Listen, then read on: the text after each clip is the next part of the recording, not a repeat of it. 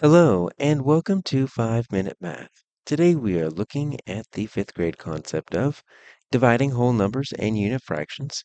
This is standard 5.3L in the great state of Texas, and we are using item number 27 of the 2023 released STAAR test. If you haven't done so already, please go ahead and take a moment to pause the video, work this problem out on your own, unpause it, and we will look at our answers together.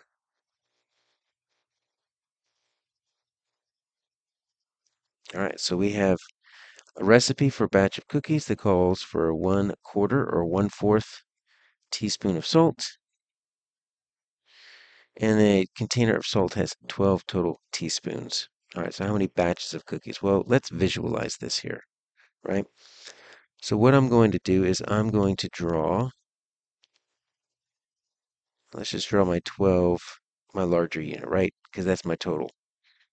I'm just going to do a 4 by 3 rather than all 12 together, but that's still going to be my total. We could do a strip diagram in just a moment. Let's pretend these are all the same size, which obviously I didn't make them that neat. That's fine. So take a look at this. A recipe for a batch of cookies only needs 1/4, right? So if this is 1 teaspoon, right? Because I've got 12 total, I only need 1/4 of that. So let's cut this into fourths. And I only need, 1/4. There we go. So that's what I need for a batch of cookies. How many batches of cookies can be made? Well, with just this teaspoon, I can make 4 batches, right? Because that's a fourth, that's a fourth, that's a fourth, that's a fourth. 4/4, 4 batches that will use that entire teaspoon. But that's just 1 teaspoon of 12 teaspoons.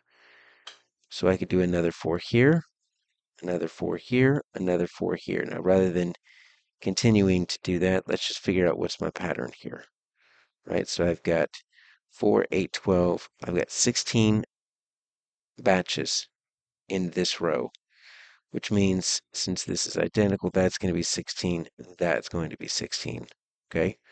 So if I add 16, 16, 16, right, what is that going to be? 48. So I'm thinking it's going to be 48 batches. Is there another way to represent this? Well, we could have done a strip diagram, right? So let's do my whole. Okay, so let's do something really long here. And this is going to be my 12 teaspoons. Okay, now I'm going to try to break this into 12ths. All right, so what I'm going to do is I'm going to break it in half, break each half in half. And then if I take each fourth and break that into thirds, I've got 12. So 1, 2, 3, 4, 5, 6, 7, 8, 9, 10, 11, 12.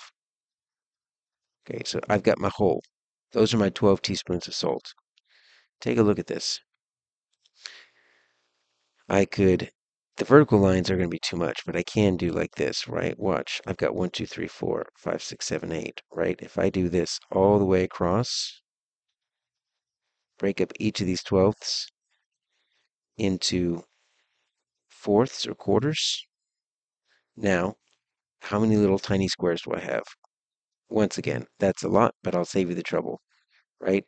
It goes 12 times 4, so that's going to be 48. So this is what we're looking at. We're looking at, we have a total of 12.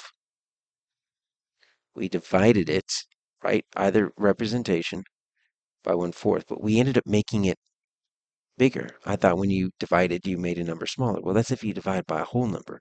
If you divide by a fraction, you actually increase it. We know that dividing by a number is the same as multiplying by its reciprocal, right? So if you divide by 2, that's the same as multiplying by 1/2. So I'm going to take my 1/4 and I'm going to flip it over to 4/1, which is just 4. And instead of dividing by 1/4, I can also represent this by multiplying by the reciprocal. 12 times 4, which is what I got. Both representations, 48. So that is going to be my answer, B, 48.